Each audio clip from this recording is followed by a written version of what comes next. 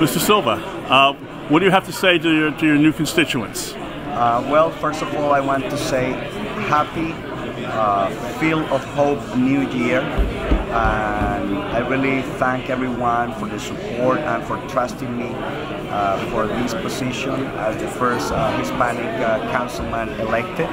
And I'm seeking wisdom and knowledge to do the best that I can and fulfill the expectations that you have from me, but also seeking the knowledge of the issues and the possible solutions.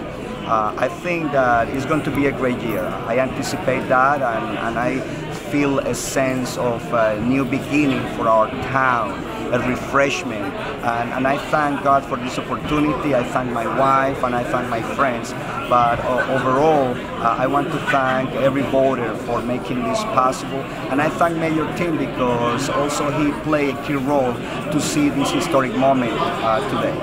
Are there any issues you have a particular feel for going into the new this year? Yes, at large, I think that we want to continue working on affordable housing, safety.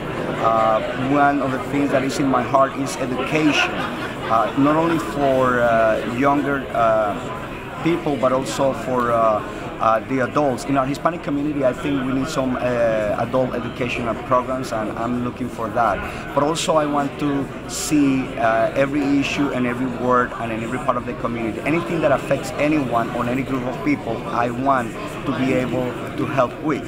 And one of the important things is to continue enhancing the unity in our town.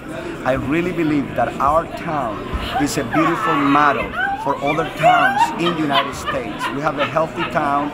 It doesn't mean that we don't have issues, but it means that we will continue working towards the resolution of them as we do the job this year and for the next 4 years.